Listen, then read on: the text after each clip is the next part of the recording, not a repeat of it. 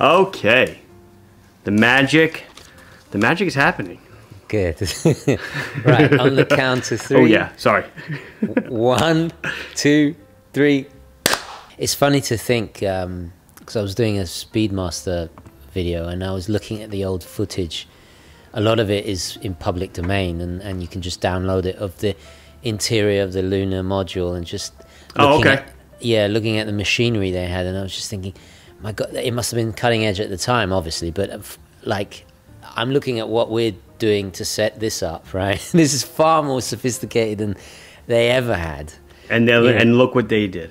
And look what they did. You know, the people who built the LEM, the Lunar Landing Module, Grumman, is in there's a Long Island company, Bethpage. Right. And there's a museum out here. The oh my God, I can't believe.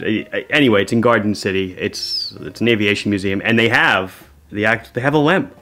The real thing. Wow. Yeah, really cool. God. Since Grumman was a Long Island company, they loaned it out. So super cool. You can't go in it, but it's like everything on the inside is legit real. They make jets, right? Grumman was best known for making the F-14 Tomcat. Yeah. Right. Yes, that's where I knew the name. Right, Top Gun. Right. Top Gun. Top Gun, and then I think it was kind of put to the wayside in the late '80s, and then F-18s are the new Top Gun jets. Right. Right.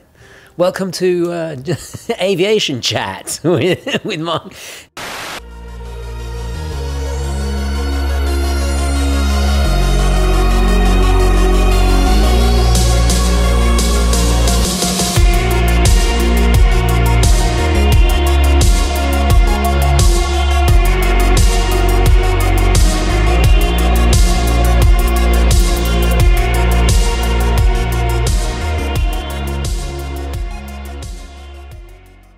Okay, hi guys, and welcome to the show. And once again, I'm joined by Marc from Long Island Watch. How are you, sir?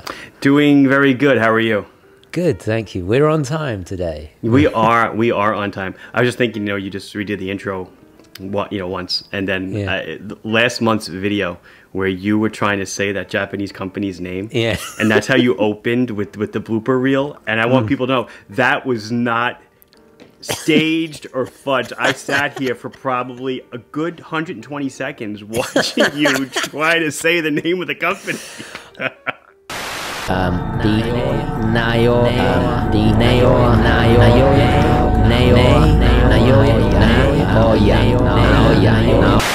You know what it is? I don't know if I've ever told you this, but I am dyslexic, so sometimes you have told me, yeah. Yeah, and I get these blocks, and I just can't.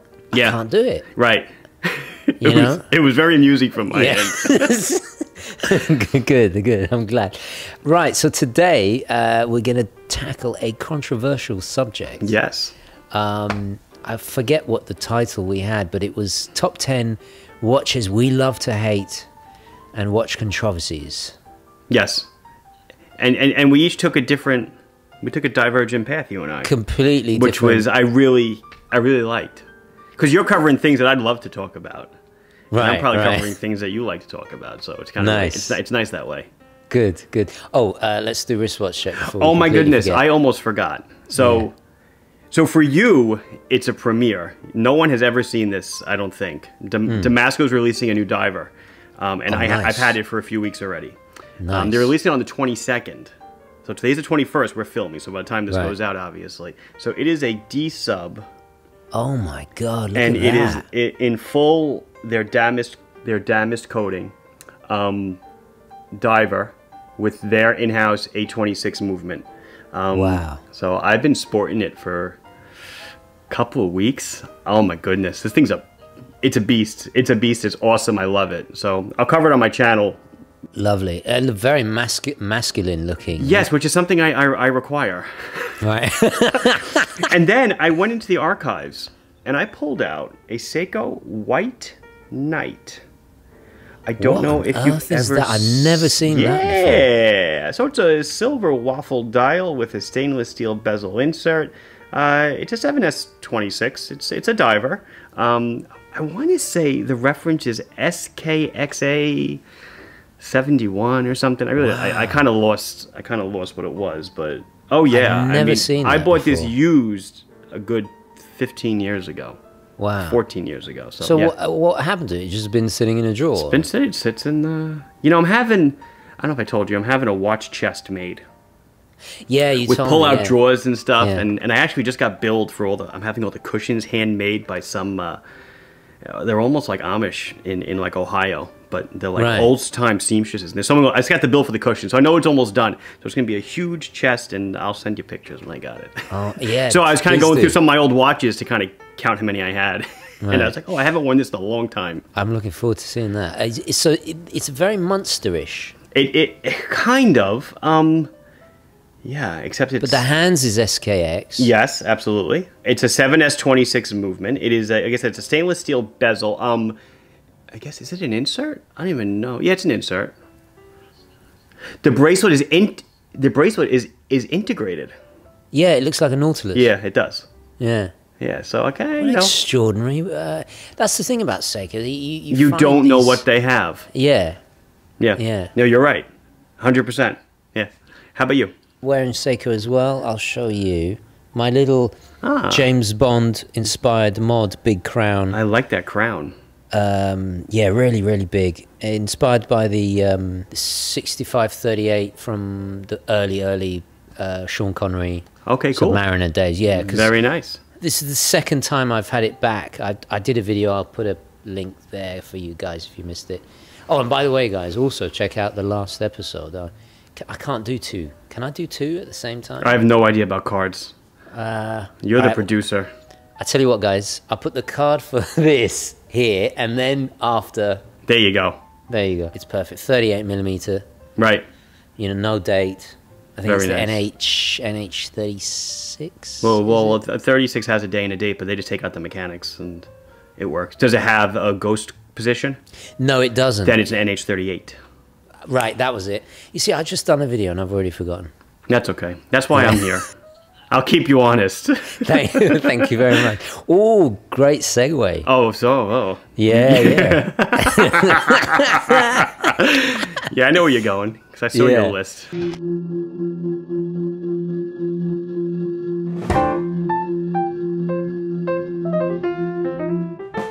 When we were discussing what we're going to do, right, and you said, oh, top 10 this or top 10. I'm like, oh, enough with the top 10s already. Can we do something different? And then you had this nugget at the end, watches we love to hate. And I was like, okay. The first thing that popped in my mind was the Ulysse Nardin Freak. Right, I've got to look this. Oh, yeah, I did look this up. Yeah. Tell me about it. It's a freak. So UN came out with it in 2001. It's a tourbillon-based watch. One of the first watches, I've not the first production watch to use silicon parts in the escapement, under obviously the direction of Rolf Schneider. He was the big UN guy. He passed away, I believe, several years ago. But what was interesting about the watch, and I'm sure you'll throw up a picture, is there's no crown, there's no dial, and there's basically no hands, more or less. The movement is the hands, or the movement are the hands. The movement is the hands. Right. So like one carriage of rotates once in one tourbillon that rotates once an hour is the minute hand, and then there's another one geared underneath that's the hour hand. So 7-day power reserve, because it's not an auto. You wind it by spinning the case back. You take the watch off and it has a wind direction, and you spin the case back. That's how you wind the spring, and then to set the time, you spin the bezel. I don't know if there's an interlock or something, so you don't, accidentally change the time. But yeah, you change. So there's no crown interface. So totally different interface. Everything about the watch is totally different. It's very avant-garde for a brand that is synonymous with marine chronometers, very classic. Which I own one. I own the Marine chronometer, and this was just such a departure from everything. I thought the name was Freak was awesome. They made freaks with transparent blue sapphire plates in it. They did so many different things. I actually didn't know this. They're still making them today. Every year they come out with another one, another freak. Right. And the freaks are actually, the originals are about 50 grand, somewhere around there. They're actually coming out with a freak now that's going to be around 21,000. Not sure if that was euro or US dollars. But I was like, well, that's not, again, I hate to say it. Like I said in the other video, like, a $100,000 Patek is not horrible. It's not horrible. But a $20,000 watch for something like this that's true high watchmaking, I thought wasn't horrendous. So this is probably the only entry on the list that might actually make it onto my wrist one day, because I would love to own one. But it was a freak then, and 20 years later, it's still a freak. When you look at it, you don't think watch, you think, what the hell's wrong with this thing? Yeah. So that's why it is my first entry into. Nice. That is a really interesting. Yeah. And then when you see the design, like on the minute hand, there's a gear train, and the gear train extends out to the inside outside of the case, and as the gear moves, there's a whole gear track on the inside of the case, and that's how it spins the hour hand, the minute hand. So cool. It's almost as if it challenges every kind of preconceived notion of what a wristwatch should do. It's funny you said it, because that's something I think about a lot. Like if you ask somebody to design a new movement, they're going to start with the basics. It's going to be a certain escapement. It's going to have a certain going train, a certain winding train, all these things, because we all know what watches are. But if you took somebody that had no idea what a wristwatch was and said, I want you to make something that portrays time, this reminds me of something that you would get. It's like a total outside the box thinking kind of thing. Yeah. That's why I really dig it.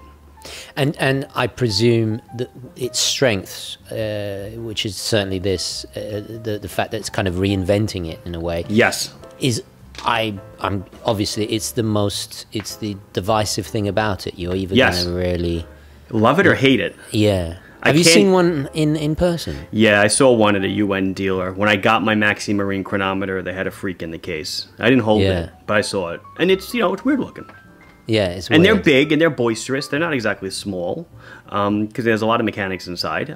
But damn, it's so cool. It's virtually transparent. Like I said, usually they're transparent or there's something else going on, but they're just so cool. Yeah, it is really cool indeed, and it's a perfect example, rather, of when something is so daring and different, it's almost guaranteed to divide opinion. Right.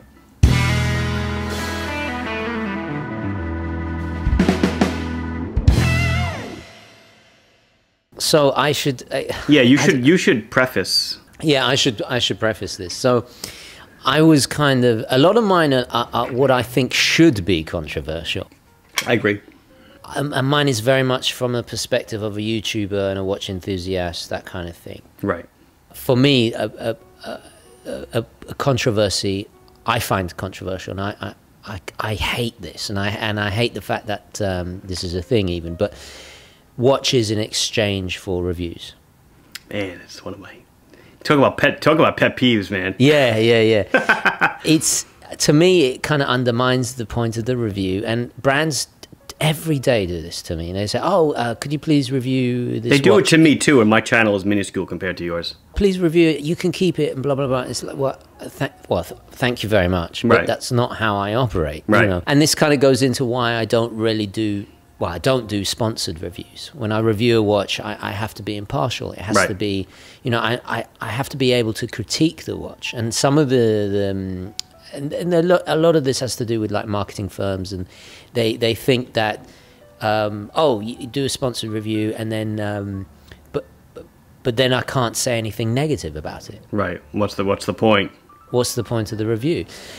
There are brands that are really open, and for example, I just reviewed Cuervo y Sobrino. It was a mini review because I already reviewed them, but I was very critical. Right. I was almost worried that, oh my God, they're never going to talk to me again. Right. Well. But actually they replied. They said thank you so much, and they're willing. They lent it in. All I'm asking is the shipping back. Right. Correct. Yep. That, to me, that was an unbiased, genuine review. Yes. Yeah, and there are other brands that are not willing to lend anything in. That is correct as well. They don't want any criticism, and it's like, well, I'm not going to talk about your brand. It's like, how can I recommend your brand if I don't, Right. And one way around this is I just buy the watch. Right. Another way is that I work with people like Moya or you, who are authorized dealers, and that way it's kind of like, well, here, have this, I'll lend you the Seiko. Fine, I'll get the Seiko. I wear it for a week. I give my honest impression of it, and you take it back. Anyway, this is all the mechanics, the boring behind-the-scenes stuff of having a channel about watches. Right. But it irritates me, and it's just like, it almost kind of makes me not hate the brand, but dislike them a little bit, I get it. I mean, I can say a ton on it. Yeah, yeah. You know, because, well, first of all, so my opinion to that is, you know, before I started my own brand, you know, people started, you know, they would say, oh, can you send me, like you just said, XYZ for review? And I kind of like, I don't want to assume anything, but I'm like, you tell me a little bit how it works. They're like, well, you send me the watch. I say some nice stuff, and I post it. And I said, okay, well, when do I get the watch back? Well, you don't get the watch back. I said, well, so this is my thing. I feel like it's like a restaurant critic going into a restaurant, proclaiming themselves as said restaurant critic, asking for a free meal, and then walking out and reviewing the restaurant. It just doesn't, I don't know, it just doesn't make sense to me. And this is one of the primary reasons why people ask me often, how come we don't see Islander reviews on big channels? And I say simply, if you look, it's smaller channels, because I have a stack this tall of boxes filled with samples. When I send them out to the photographer, he takes all the plastic off. So I take them back and I leave them, well, they're samples. Somebody wants one, I'll send it back, and I'll give you a label, and you can send it back to me after you review it. I think a lot of I mean, we could talk about YouTube revenue, but the revenue you make from YouTube is not a whole hell of a lot. No. Even a very large channel. Obviously that's how they supplant their revenue, is they'll sell the watch afterwards and, you know, net a couple $100 off of it, or whatever it is. But yeah, I mean, I have tons to say on it, but you know, yeah, I'm glad you brought it. I'm glad you bring it up. Yeah, I think it's an important thing, and I decided, you know, when this channel started growing, I decided if I'm going to do proper watch reviews, they can't be sponsored, and right. they can't. And you know, it's funny because I got given a gift fairly recently, and it was lent in, and I was emailed them. I was like, oh, can I? Would you mind sending me the shipping so I can return the watch, please? And this was an expensive watch. Yeah. And they were like, no, you keep it, you keep it. And they were very insistent on the gift, like to say thank you. Anyway, I said, would you like to do a giveaway? You know, there you go. That's one way of doing it. And then a friend wanted it, and he donated the cost of the watch. Oh, nice. Said, how much is this watch to charity? Very nice. You know, and I thought, perfect. Okay, everyone, good. Everyone wins. Yeah.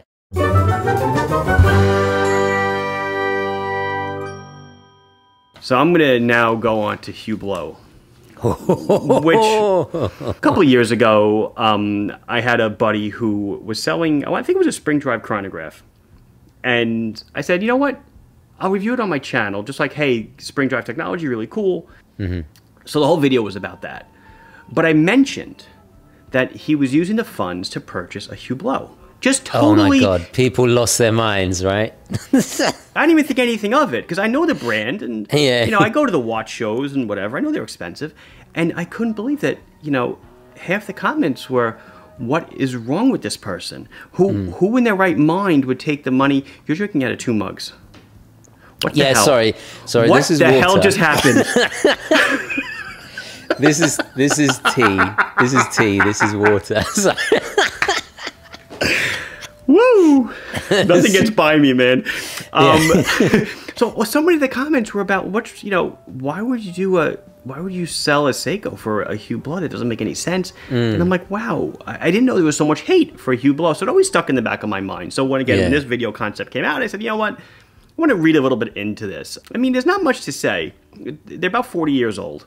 So they've been around for a while, but I guess it's a very polarizing brand. Hublot means porthole in French. That's why every watch kind of looks like a porthole with the ring around it. It's nautical, so they're always on a rubber strap. They did the Big Bang, which I remember when the Big Bang came out in 2004, which many people say was a ripoff of the Royal Oak Offshore. Right. They also do loads and loads of limited editions to the point where they have unlimited limited editions, so nothing's really limited at this point. People consider them ugly, which that's your own deal if you consider it ugly. That's fine. Beauty's in the eye of the beholder. Something I found that I guess upsets a lot of people is that they're extremely pricey, and that while they do have some of their own calibers, a lot of them are just Sellita-based movements. So you're spending 15 or 20 grand on a watch, and it's got a Sellita movement in it, which is a movement I can get in a Squale for, $500. So why should I pay, and I hear this argument often, not just with Hublot, with a lot of different brands, it's got a, NH36 in it, it's $600. I can get an NH36 base watch for $200. But anyway, so I think that rubbed a lot of people the wrong way. The one thing with Hublot that I totally remember, because I was at a watch show and I couldn't believe this, a lot of these companies come up with their own materials, Rolesium, Rolesor, and combinations of materials. We talked about it, and I think in the last video, one of them was combining ceramic and titanium or something that you had found. Yeah. So I forgot what it was, but Hublot married aluminum and magnesium, and they called it Hublonium, which is just such. I mean, it's a G-rated show, but it's such a weird term. And I remember sitting at a dinner with magazine editors. Why is that funny? I don't know. And he's like, did you hear about Hublot's material? It's new material. It's called Hublonium. And I'm like, what? Why? I thought it was a joke. Yeah, I thought it was a joke. I mean, it's not. So that to me is almost like jumping the shark kind of thing. Like now you're going a little bit too far. But I think definitely Hublot is a brand people just really love. I think they just love to hate it. And when I actually researched this, and a lot of people are just like, someone will say, hey, why does everyone hate Hublot? And people will give their reasons. And then finally there's someone with a brain that says, you like what you buy. If you don't like it, you don't buy it.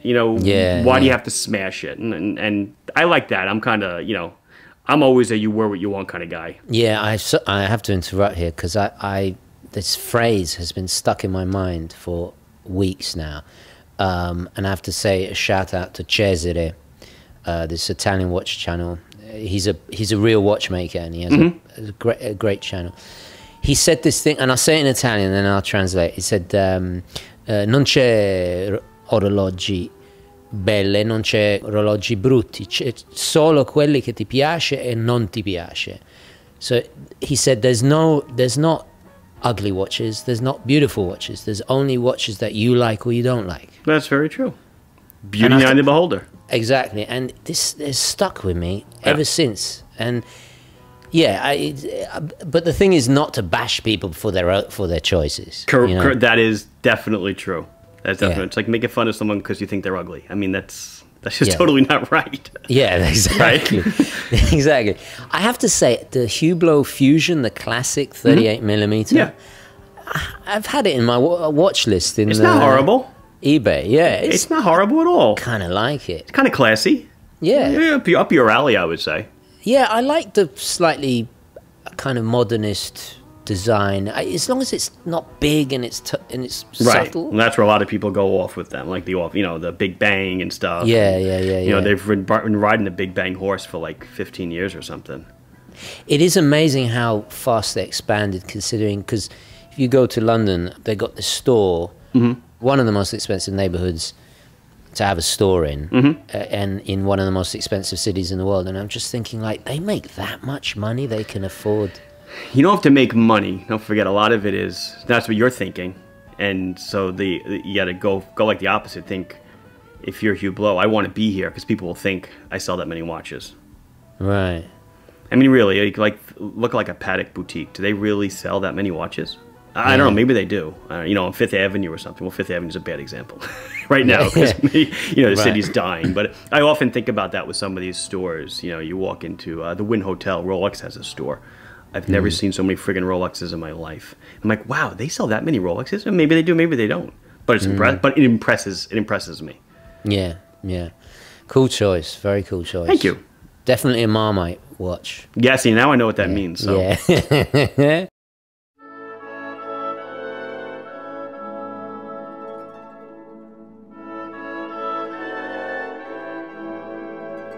So a new watch comes out, right? Oh, I know. I'm kind of excited. I'm like, ooh, cool. And then I get recommended. YouTube for once recommends, not the pretty little cat jumping out of a tree. It recommends something I actually want to watch. Right. And I click on it, and it's a person. I'm not going to name names, but it's a person just reviewing the watch from pictures. Yeah. But then going so far as to critique it. Right. Even negatively, right? And I'm just like, well, first of all, show me the watch, right? Show me the watch. Let's see the watch. Second of all, we all know, well, I presume this was common sense, that perceptions of a watch can drastically change after being on the wrist. The best example for me has to be the Rolex Explorer. I always, in the past, not discredited, that's the wrong way, I always disregarded it as boring. I thought, what's the big deal? No day. Simple, just a couple of numbers on a dial, 3 hands. Exactly. Then I borrowed one, and I fell in love. And that was it. You know, like, you have to experience these things. Understood. I'm with you. Something I also would like to say is that when we do our top 10 lists, you know, when I would never, ever recommend a watch that I haven't tried, that I don't know about, that I haven't experienced, you know? I understand. And it's the same goes for you. Yeah, I mean, absolutely. It blows my mind. This is lunacy? You know, lunacy, yeah. There we go. Sorry, it sounds like a mini rant, but no, well, it is, and I totally agree. But I'll play devil's advocate for just a split second. So a lot of the a lot of smaller YouTube channels can't get the watch, so that's kind of what they have to do. You know, like they can't, like if it's a new Speedmaster, they're not going to go out and buy it just to review it. So they'll review the photos, and that's pretty much all you get. But I've seen larger channels doing it as well, and that to me is like, I don't know. I agree with you. You can't really. Until it's in the hand, you can't really say anything. Exactly. Especially negative. I get a reaction video. I get that. Okay. Like, what the hell? Palm leaves. Yeah. yeah. That's different. Right. That's not a review. Correct. When you use that word review, it's like, I don't know. Because there's tons of examples, like even the Flighty, right? Yeah. 42 millimeters, I would have gone, nah. It's too big, but then it wears tiny, it wears completely differently, and blah blah blah blah blah. And now you can't remove it. No, yeah, exactly.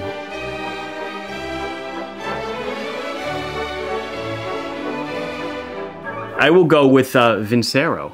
Right, this is interesting. They reached out to me, I think it was last year, a year and change ago, to be one of their vendors, which clearly I have no interest in doing. And again, if you own you listen to our damn Freak, great. If you own a Hublot, I'm not poo-pooing on you. If you own a Vincero, it's fine. It's just not the watch for me, and I just don't feel like...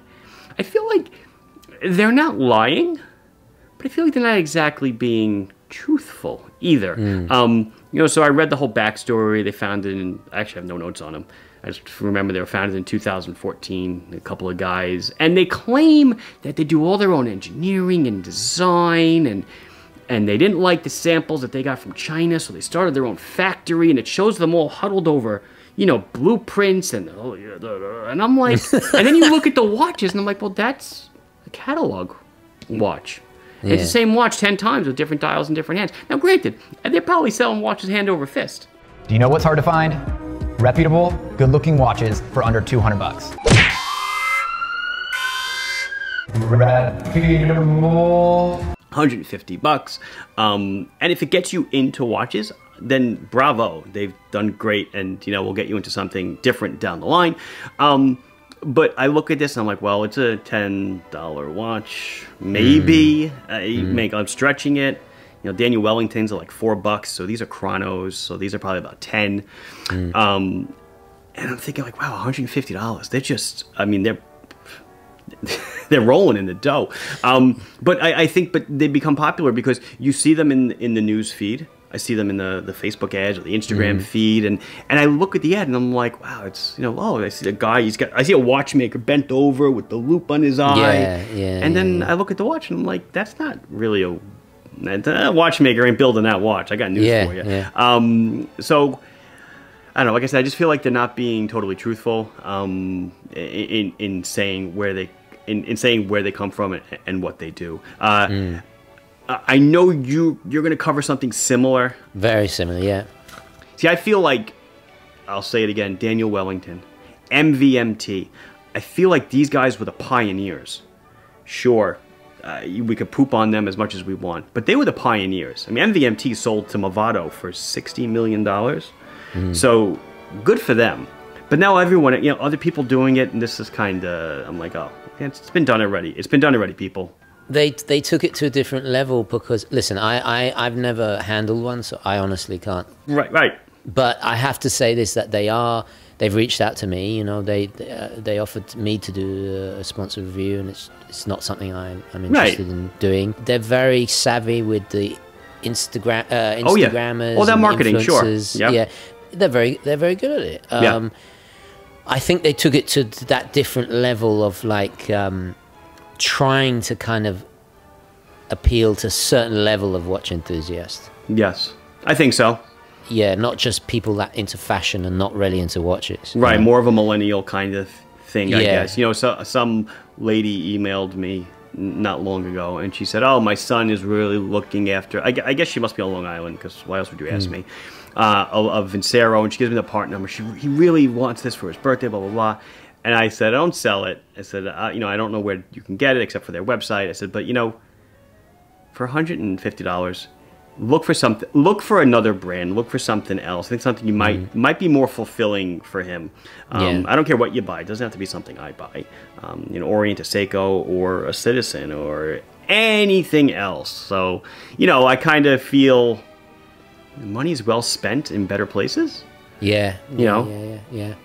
It kind of goes into my next point, because I was going to talk about the misunderstanding of made in China. There's a lot of ignorance about it, and there's, you know, made in China has a negative connotation. Yep. For many reasons, but correct. I don't think people understand that there's different levels. That's correct. There's some really high-end stuff, and of course at the very bottom you have fakes and replicas and you know, the fashion watches. To try and kind of explain it a bit better.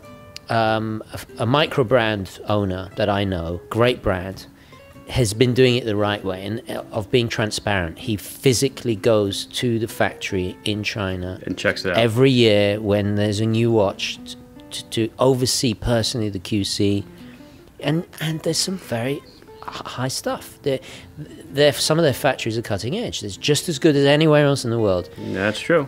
So there is this kind of like misconception about it. And also, I'll give another example. I was consulting for a brand, helping them design a watch, and I'm not going to name who it is. It's an entry level, right?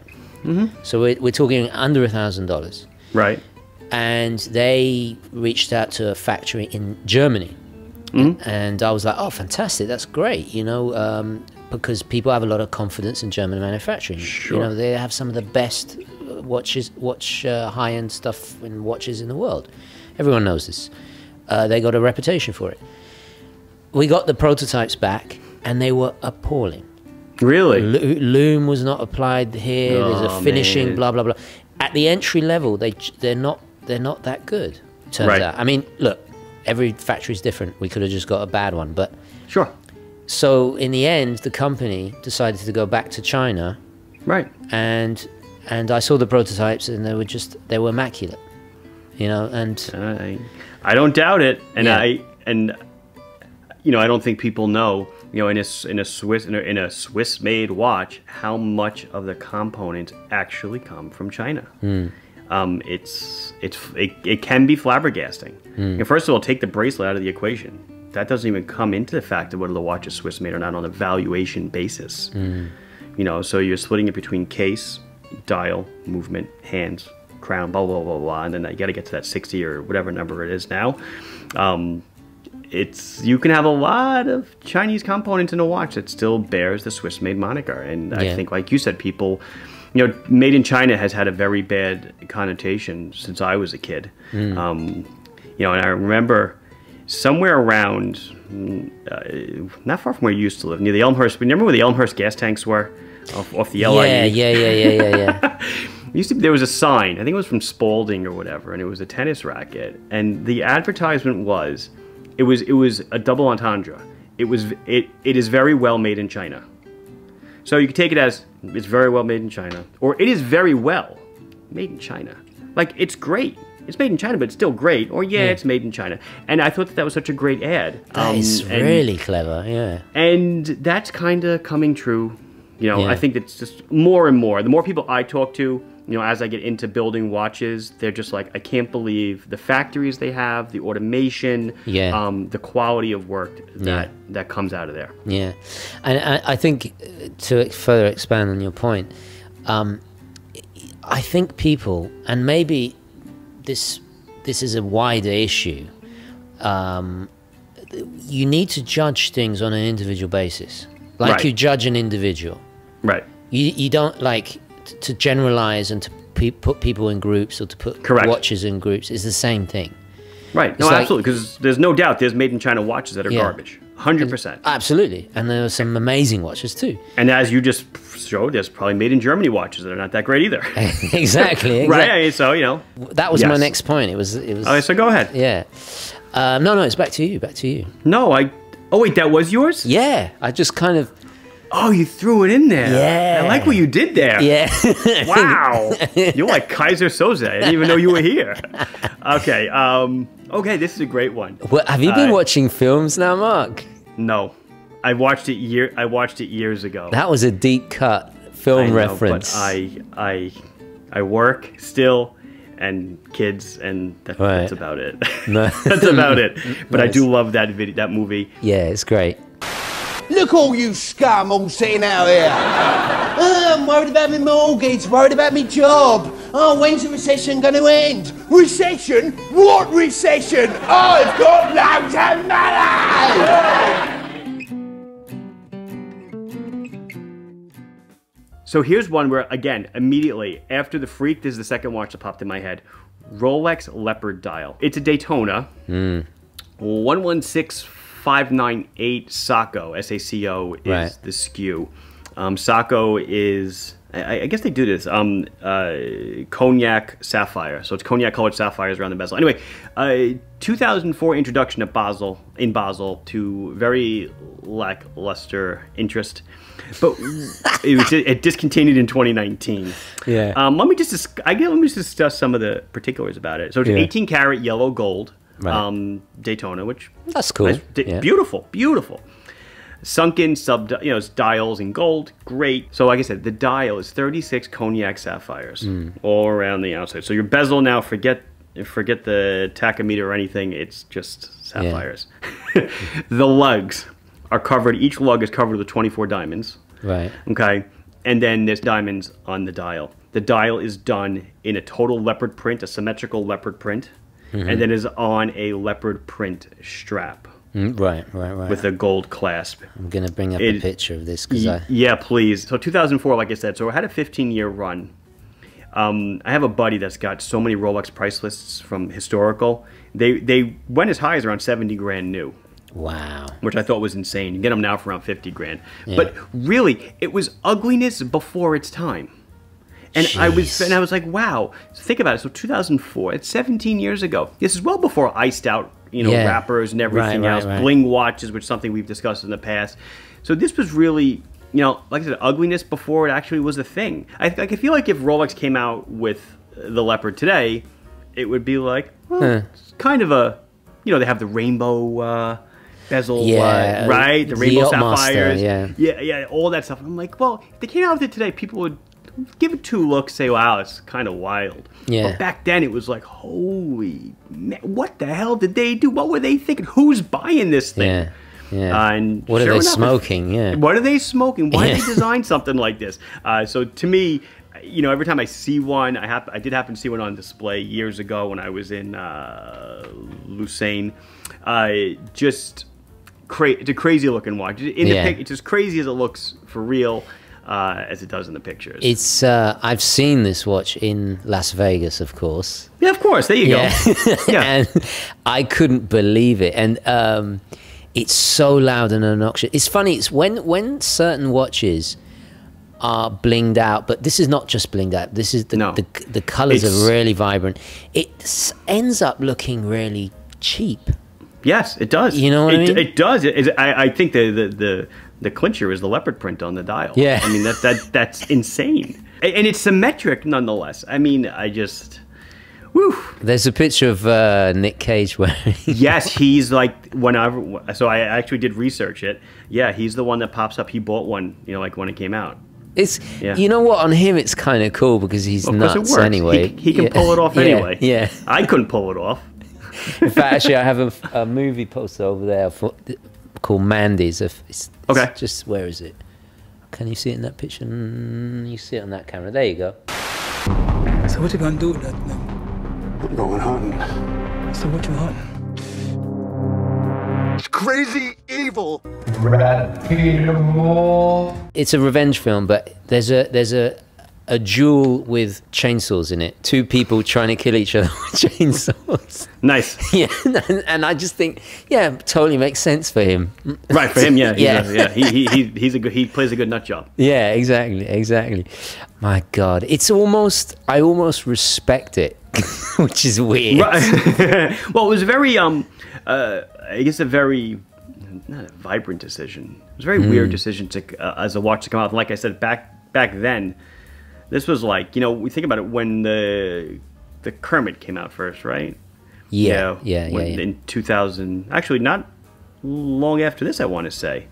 Something like that. Anyway, when the Kermit came out, people thought, wow, green bezel on a watch. Where is this going? This is crazy. This is crazy. Yeah. Look at this freaking thing. Yeah. So, yeah. Yeah, it's on the most negative thing you could say is that it does kind of represent everything that I don't like about Rolex. Okay. Do you know what I mean? The gaudiness, the over the topness, and yes, this kind of I get it. New money vulgarity. It's just like, yeah. Sorry, there's no stealthiness there. I get it. No.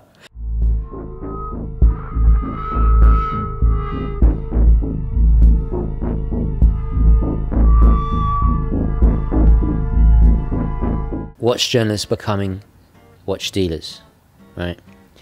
And there's no integrity to a review now. Right. Well, it kind of goes hand in hand with your first point. Exactly, and it's funny because if you look up the standards of ethics and in journalism, there's a code of practice, right? 5 points of a kind of framework for the codes of journalism. The second one is independence. Right. So, and trying to be objective, and I don't understand it. Look, doing a limited edition once in a while, that's absolutely fine. I don't have an issue with that. Like the brand is honoring the journalist, or vice versa, or something like that. Right. That's cool. But the second you become a watch dealer, it's not impartial. It's not anymore. Not only for me, but for you guys, it's always been better when it's from the perspective of an enthusiast. I'm sharing my journey and what I'm learning with you, and I think that's crucial because look, what are the choices? You become a watch dealer, right? And then any authenticity goes out the window. The reviews have to be unbiased, and they have to be from the perspective of an enthusiast, because you can review watches, you can be a watch dealer, you cannot do both. The flip side to this, and I've said this before, is that we have, with the internet, obviously we got this rise of these kind of niche blogs that are written by real watch enthusiasts. You got channels now, obviously, which I love that because it's real passion. It's from, this is why I always say I'm not an expert, I'm not a guru, I'm just an enthusiast. Just having fun. Having fun, and I always want it to be that way. And I'll give you an example, is glycenecentennial.com, which is, as the name implies, and I've got to shout out to Emrys, great guy. He loves the Airman, he loves glycine, and he devotes this blog, and he deep dives into the history. Amazing stuff. And you feel the passion, you feel the love he has for this brand, and you read it, and it's inspired me. So there's the flip side. And now they're taking it to a whole new level. They're becoming authorized dealers. Yes, even. A lot of them are. I was like, what's going on? You gotta look at it from the brand's perspective. If the brand doesn't have any morals, or I found that's the term, then the more the merrier. Why not? You're getting my brand in front of millions of people a month, so it's a win for them. And then it goes into what I said before, when I said YouTuber. You know, YouTube doesn't really pay a salary unless you're, you know, I would say maybe 1 or 2 million subs. Then maybe you're starting to make, you know, some coin. Yeah. So if YouTube isn't paying the bills, but you're doing YouTube, what the hell else are you going to do? So then you say, okay, well, I'm going to open a store, and then I'll start selling watches. Whereas I did it the other way around. I started selling watches, and then I started a YouTube channel, you know, and but 100%, every video I do, you know, I'm in the bag for what I'm selling, because I'm the store, and there's, you know. Well, you were a store that went onto YouTube. You're not a YouTuber that went into a store. So you know? I am with you. I understand it. I can't tell you how many times I approached brands to sell their brands, larger brands, and they always said no, no, no, no, no. We want nothing to do with the internet. No, no, no. And now I look, and oh my God, they're in this YouTuber store, they're in that YouTuber store, and blah blah blah. And now they're on the internet themselves or whatever. There's still some great blogs and publications out there that still haven't done that, and I think have stuck to their guns. And I understand people have got to make money and stuff, but it's got to a point where I can't believe anything they say. That's true as well. I think with you it's different because, like we said, but also you've done your watch and learn series, and you're an engineer, which when you're not teaching, what's the word? When you're informing people and they're learning. Yeah. That's a service. I would say it's a service. Yeah. And I respect that.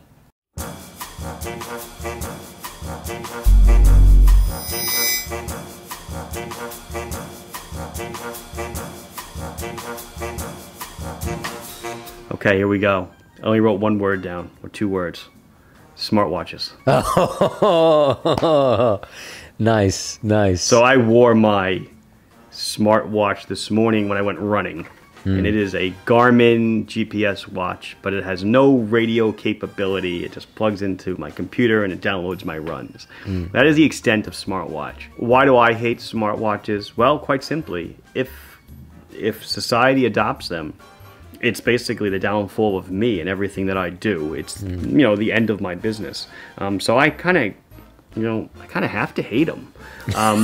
But I just feel, you know, from I guess the society aspect. Well, even before we get into that, I watch Spot. I'm sure you watch Spot when you're out. I was in Costco last night. Yeah. I always look at people's wrists just to see what they're wearing. Yeah. Never know someone might, I might look at their wrist and they'll look at me and go, oh my God, I know you. But this actually happens.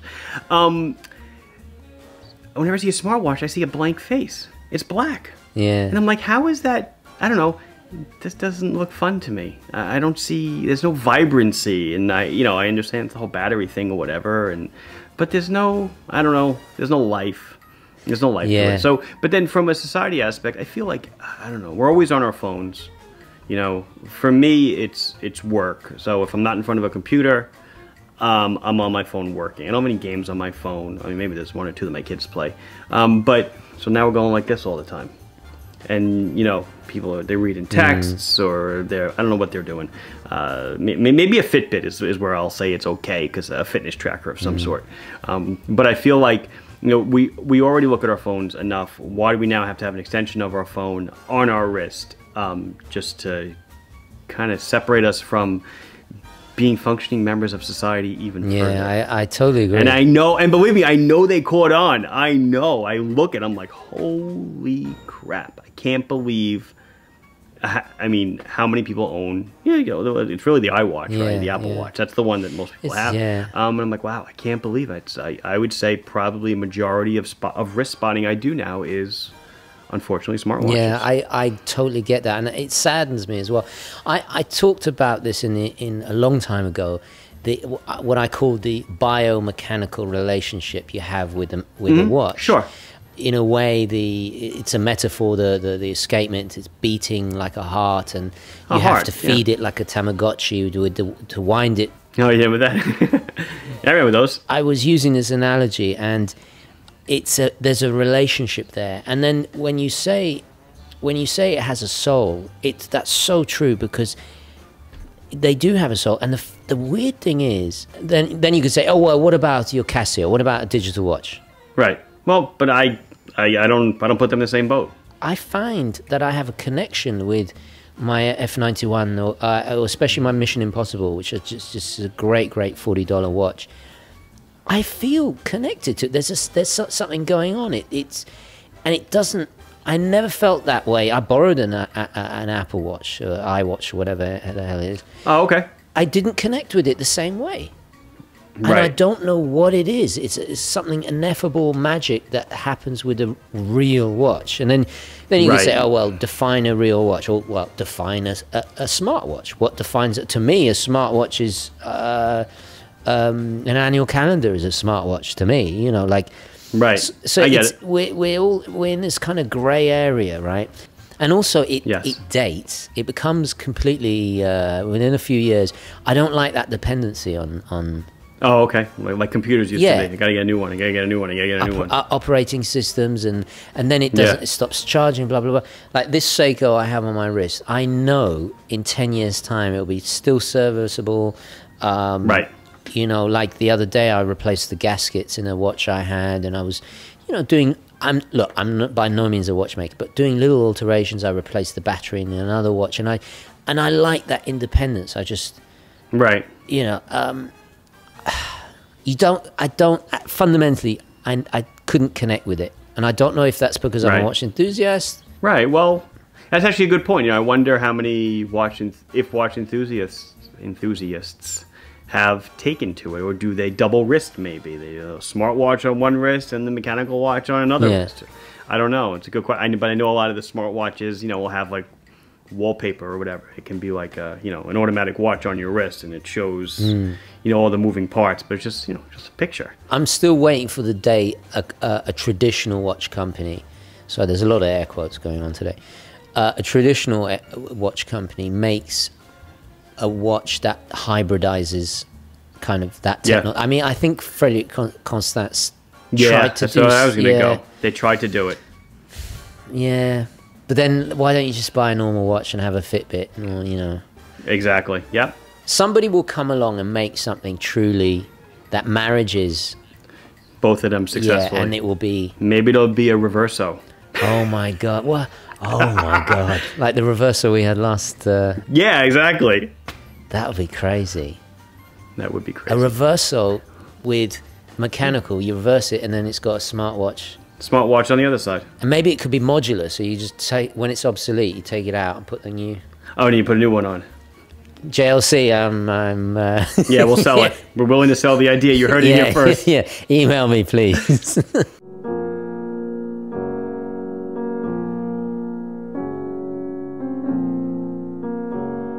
You've mentioned movement, you've mentioned Daniel Wellington. It's interesting because you approach things in an engineering perspective. I'm an art school kid. The first thing I look at a watch is how it looks. Right. The mechanics and that comes afterwards. I get it. Doesn't mean I don't appreciate, you know, very complicated mechanics. I do, but for me, the first attraction is looks. The fashion watch, the overall trend has been this minimalist, you know, faux Bauhaus, and I'll explain what I mean by faux Bauhaus. Minimalism, it was predominantly a movement in art and architecture and design in the 60s and 70s, but it all goes back to Bauhaus, so the pre-World War II Bauhaus movement in Germany, of cutting things away. Mies van der Rohe coined the phrase less is more, which has become a cliche. But yeah, sure. But there's a skill in that. There's an actual mathematical theory. Max Bill, the Junghans. If you didn't appreciate art and culture, you'd think that Daniel Wellington or the movement was just a rip-off of the Junghans. It is in a way, but they're totally different. One is mathematically the placement of everything in that design language is the professors teach this. There's books written about it. You know, it's right. much more profound. So there's, and then I have written here. You know those Brown or Braun watches? Sure. Yeah. The shaving company. Yeah, absolutely. Dieter Rams actually designed the shaving. He's an industrial designer. he designed their watches, the shaving things, all kinds of home appliances for them. He's one of the most influential designers, and he had what he called the 10 principles of good design. Okay. Number one is innovation, right? Yeah. There's no innovation there. It's a bankrupt of any kind of actual creative endeavor. It's so shallow. And what irritates me, and you brought this up earlier, is the markup. It's a rip-off. You know, how much of these... You can go online now and order by bulk the unbranded, the same watch unbranded, direct from the factory, right? And people are paying $200 on Amazon for this. What you could have bought, you know, real bit of horology, you know, like... The only innovation I have to give them credit for is their marketing. I was going to say that is, like I said, MVMT, that's marketing geniuses. A little bit of design. MVMT, I mean, that's amazing. I mean, so let's think about this. The Phantom watch phase was around about a decade ago, black on black and stuff. And they were kind of hard to read, great numbers. But these are watches where there's a black subdial, a red hand, but no scale. Right, right. So what the hell's the point? And they're selling that. Sorry to interrupt. Number two. Yeah, go ahead. I'm sorry. Number two of the 10 principles of good design. Number two, make sure the product is useful. There you go. So how are you going to time anything with the chronograph? You can't. It's like you said. It's a fashion piece. It's all it's made to do is fashion. Yeah. The innovation was really in how they were sold, marketed, and packaged. I looked at the profit and loss of Movado to see if the pandemic has affected them, because obviously people are going to the store less. They're still very, very strong on Amazon. They are actually, Movado reported their first loss since 2008 or something. Okay. The highest profit they had was just after the acquisition of Movement. But let's end on a silver lining. If it got you into watches, then I'm happy. If you love your Daniel Wellington, then I'm happy for you.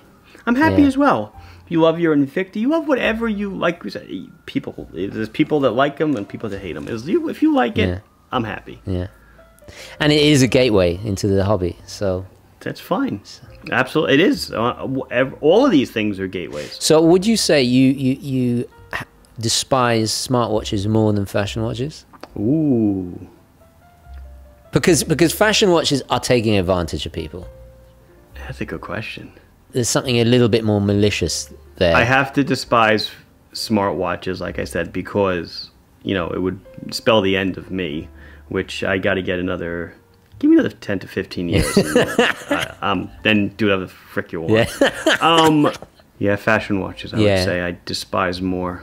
I would, because there's just so much wrong about it. You know, the epiphany came to me when I was sitting with a wholesaler that I know, very nice guy, very nice. He just deals in parallel imports, which is something that I just don't want to, you know, it's a train I don't want to get on.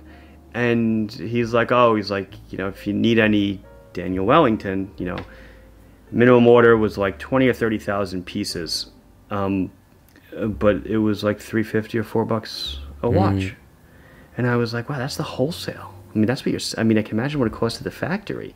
And that like opened my eyes. I was like, holy smokes. And like they're just selling they're selling marketing. They're in the marketing business. That is taking the advantage of people. I would say so. You know, more so than the Invicta 7X markup scheme that they do. Oh yeah. Yeah, but at least the Invicta has some real history behind it. But yeah, I think so. I'd say fashion more than smart. At least smartwatch, I can kind of appreciate it a little bit because it does serve people a function and it's doing something. Fair enough. Thank you so much, Marc. Thank you. Guys, if you have, what is your most loathed watch? Please do nominate. And why? I want to hear why. I always love reading the comments. So do share that down below. Marc, thank you very, very much for sponsoring the production of this video. I really do appreciate it. You're welcome.